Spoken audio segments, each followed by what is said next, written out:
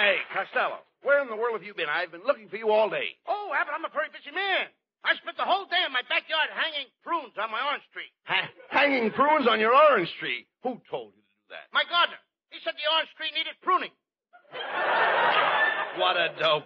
Your gardener meant you should get a ladder and saw the limbs. I don't need no ladder. I saw the limbs from my window. Oh, what kind of limbs can you saw from your window? The limbs of Ruby Poolcue. She lives next door. No, That's my girl, you know. No, I understand. I'm talking about the limbs on your tree. Did you saw the limbs? Certainly I saw the limbs. They was hanging right in front of me. No, you don't. Yeah, cockeyed or something. I saw them. Just a minute. Did you saw them off? Oh, I just told you I saw them on. No, Costello. You don't saw them on. You saw them off. They was off. How could I see them? Look, because you had to see them when you saw them. I had to see them when I saw them. What kind of English is that? Costello, when I say saw, I don't mean the kind of saw you saw when you see. I mean the kind of saw you saw when you saw. Oh, you don't mean the kind of saw you saw when you see. You mean the kind of see you saw when you see saw. Now you've got it. I don't even know what I'm talking about. Costello, I'm trying to tell you how to prune a tree. Look, Costello, if you want your tree to grow good oranges, it's got to be trimmed before the sap rises. Before the sap rises? Yes. Mm-hmm. That's right. What time do you get up? Yeah. Will you talk sense? Look, what kind of oranges grow on your trees? Oh, the regular kind, round ones. No. Are they Valencias or navel oranges? Oh, these are navel oranges. How do you know? I saw a sailor picking some. No. How can you be so stupid? You can tell the difference between oranges by the color of the juice. Did you ever squeeze one of your oranges? Oh, yeah. And what came out? Milk. Milk? Yeah. How could your oranges have milk in them? I got the trees from a nursery. Oh, please. What's wrong with that? All right, never mind. What did I tell you? All right, come on. Come on with me, Costello. We're going out in the backyard and look at your tree. Hey, wait a minute. Look out that window. There's a big crow sitting up in your tree. Yeah, but that crow's got a lot of nerve. Hand me my sawed-off shotgun. All right, here it is. Hey, wait a minute.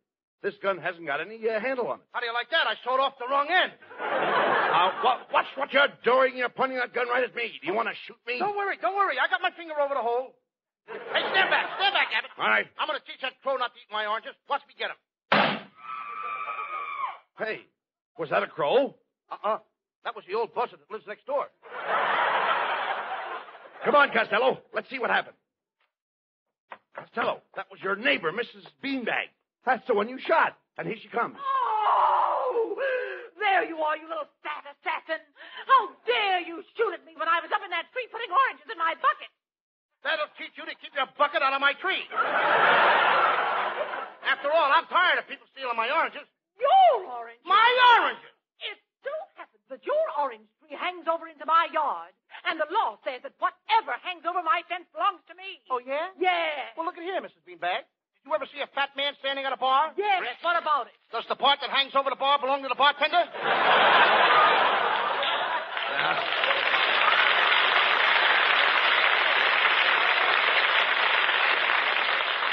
Now, Costello, apologize to Mrs. Beanbag for knocking her out of the tree. Come on. She ought to apologize to me. What did I do? What did you do? You fell on my hedge and bent my verbenias. Costello, Not only that, you stamped on my... Yes, listen. What other kind of flowers I got there? Never mind that. Will you stop fighting with the Stamped lady? on my hollyhockuses. Never mind. I could say the word. All right, well, just don't fight with the lady, please. Yes, young man, you have very bad manners. In my day, men didn't fight with women. In your day, the men were too busy fighting the Indians. Oh, that did it. I've heard enough. I'm going to call my husband. Homer! Oh, there you are. Homer, I've just been insulted. Come here and speak to this ruffian. Yeah, I'm going to speak to her. Yeah. All right, Homer, we're only on a half hour. Come on. I'm going to speak to her. Hello, ruffian. Look, Mr. Beanbag, Costello made a very serious mistake. He shot at your wife. Oh, he made a worse mistake than that. What could be worse than Costello shooting at your wife? He missed her. Oh. Oh, no, Beanbag. You made a worse mistake than that. Yeah, what's that? You married her. Oh, yeah. Oh, Homer Beanbag, are you going to stand there while this man insults me? No, I'm not going to stand. Bring me a chair. I've had enough of both of you. Mr. Costello, I'm taking you into court. I'll teach you to fire your shotgun at a defenseless woman. Oh, asking a few oranges. Now, look here, Mrs. Beanbag. I've been watching you for weeks. I didn't mind when you reached up and took a few oranges for breakfast. I didn't even mind the times when you came out and filled your apron with my oranges. But today, when you climbed my tree with your bucket and hung from a branch by your nose so you could pick with both hands, you not only impute on my citrus grove, but you have filched my marmalade.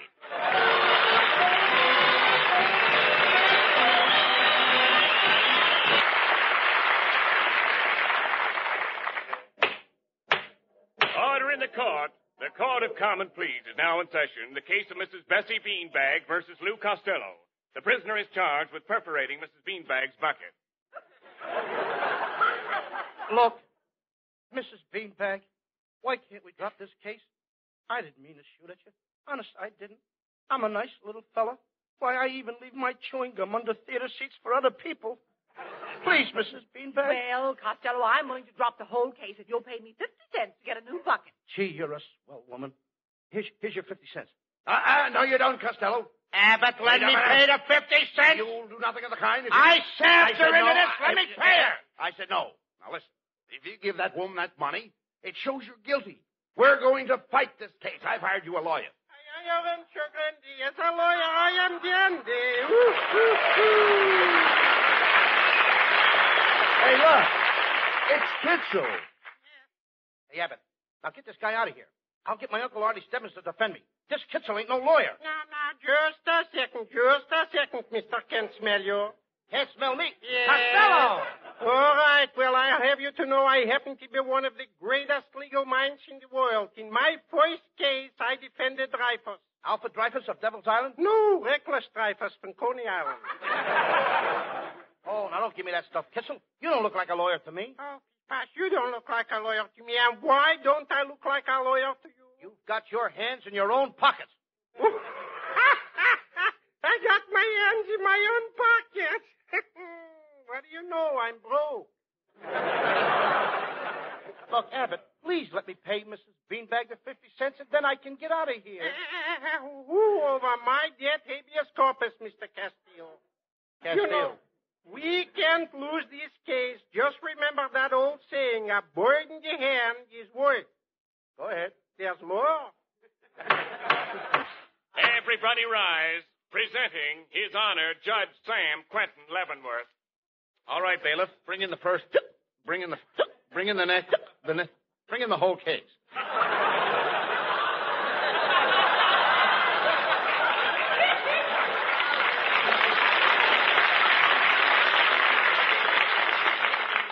Your Honor, I am representing the defendant, Mr. Castoria. Now it's Castoria. Yes.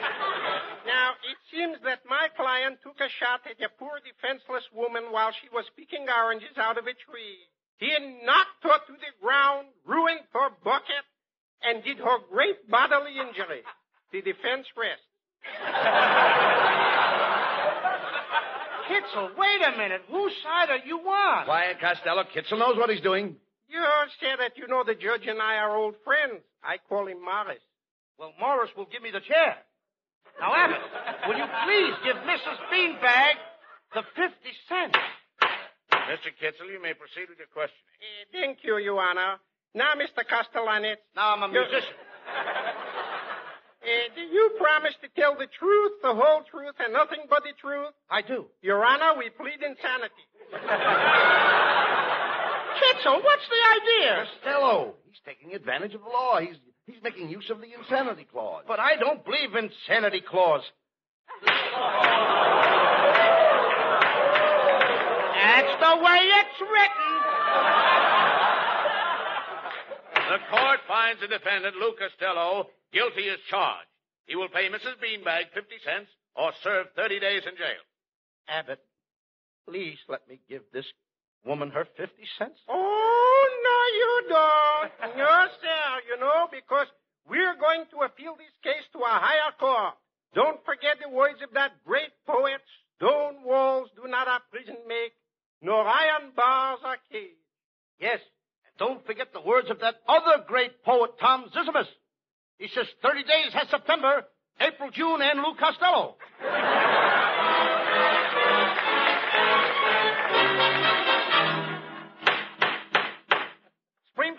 in session. First case, Mrs. Beanbag versus Costello. Prisoner will step to the bar.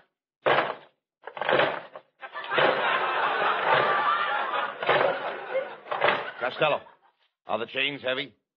Abbott, would you mind holding up this 500-pound ball? Why don't you please let me pay Mrs. Beanbag the 50 cents? Your Honor, I would like to ask my client just one question. Request granted. Thank you. Now, Mr. Cantaloupe, tell the jury, where were you on the afternoon of February 1st? I was home. Oh, you poor boy. You should have been with me. I had a wonderful time.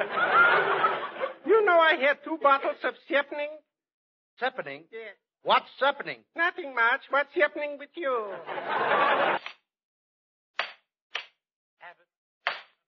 Abbott, Why? will you please get me off this rock pile? Costello, why are you always complaining? You should be thankful that I got myself a job as guard so I could be with you. Beanbag to see prisoner Costello. Oh, Mr. Costello, there's been a terrible mistake. My husband Homer didn't die of lead poisoning after all. The doctors removed all the buckshot. Thank heavens. Homer got the lead out.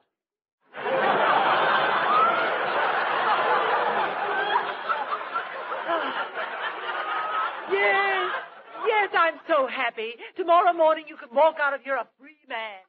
Guard, put the prisoner in his cell until morning. All right. Costello, in you go. Abbott. What's the matter now? I don't want to spend the night in this cell. The place is full of rats. Don't be afraid. I'm here. I know it, but it's the little rats I'm afraid of. Abbott! Now, Come back here now. There's another guy in my cell. Look at the looks of the guy. That's your cellmate. What's the matter? He'll be glad to have you for company. See you later, Costello. So long. Looks like he's got company already. What a raggedy individual. What are you in here for, partner? Huh? Oh, I beg your pardon. I didn't realize you were talking to me. Thank you for calling me partner. Those are the first kind words I've heard in years. You have a very kind face, little man. Sort of an open one. You see, I haven't always been a raggedy, scurvy-looking outcast like you. If you have some measure of intelligence, my story might interest you. Did you go to school? Yes, sir. I went to school last year. Did you pass your examination? No, sir. But I was first on the list of those that failed. Very well, I'll tell you my story. I don't care to hear it. Well, and I will positively tell it to you. When I was a boy, my father gave me the benefit of a very good education. 8 years at preparatory school and college. I worked hard and diligently. I soon became a success and settled down in a small and thriving community. And then I met her. We were married. The good gods of fortune smiled down upon us and blessed us with a baby boy. A boy, mind you. And I haven't seen my boy since this very day. You haven't seen your little boy No, from sir. that day until this? No, sir. Wait a minute. Did he have curly black hair? Yes. And did he have little blue eyes? Yes, yes. And did he have 2 little teeth in his mouth? Yes. Papa! I worked harder than ever for my little family. And then one day, the other man came into my life. He was a poor man, broken in health and spirit. I welcomed him into my home gladly. I said, make my home your home. And he did. Oh, you poor man. One day I returned from work to find that home was no longer home. Do you know what it was? Third base? No. Shortstop? No. Second base? No! My home was an empty shell. My wife, the baby, and the stranger had fled. Then I started a search that lasted for years. I followed them around the world. Honolulu, China, Singapore, India.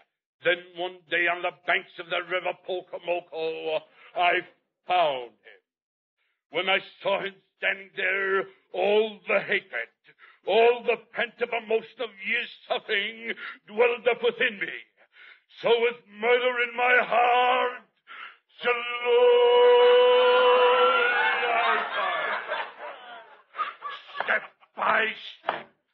Step by step, I have crept upon him.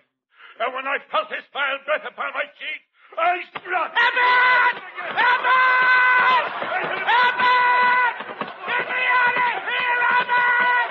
Abbott! Abbott! Hey, come here. Come on. Costello. Costello, what are you doing down there on the floor? Get me out of here! Get off that floor. Get up. Maybe the man wants to talk to you. Now, don't call me unless you want. Oh, Gadzooks, what have I done? What haven't you done? What's happening to me? What's happening to me? Oh, yes, I remember you now. You're the little man with the kind face. I didn't mean to hurt you, but every time I hear the word Pokomoko, I want to kill. That's all right, pal. I know how you feel. I would have done the same thing if I'd seen that nasty man in Poco. I didn't say it! I didn't say it. You didn't hear me say it. What did you say? Pokomoko. Pokomoko! I said it! I couldn't help myself. When I heard the word, I wanted to see his blood oozing between my fingers. So slowly I tried. Step by step. Step by step, I crept upon him, and when I saw the spike upon his countenance, I struck. Abbott! Abbott!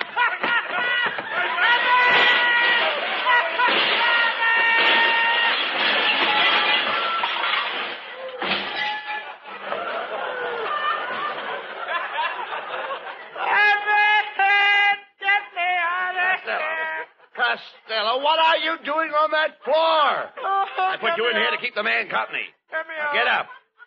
Abbott, get me out. Come on, get up. Here comes the warden. Oh. Mr. Costello, I have here your release. You've been completely exonerated, and you may leave the jail at once. Well, Costello, shake hands with your old cellmate, and let's get going. Not me. I don't think I'd better go near that guy, Abbott. He eats too many Wheaties. Oh, nonsense. He looks like a nice old man. He might have been a nice old man once, but something must have happened to him at Poco. I didn't say it! This guy's trying to get me to say that word, Abbott, and I don't want to say it. What word? Word. What word is that? Sounds like Pocahontas. Pocahontas! Pocahontas! What word are you worrying about? What is it? It sounds like Pocahontas. Well, what is it? Pokomoko. Pokomoko!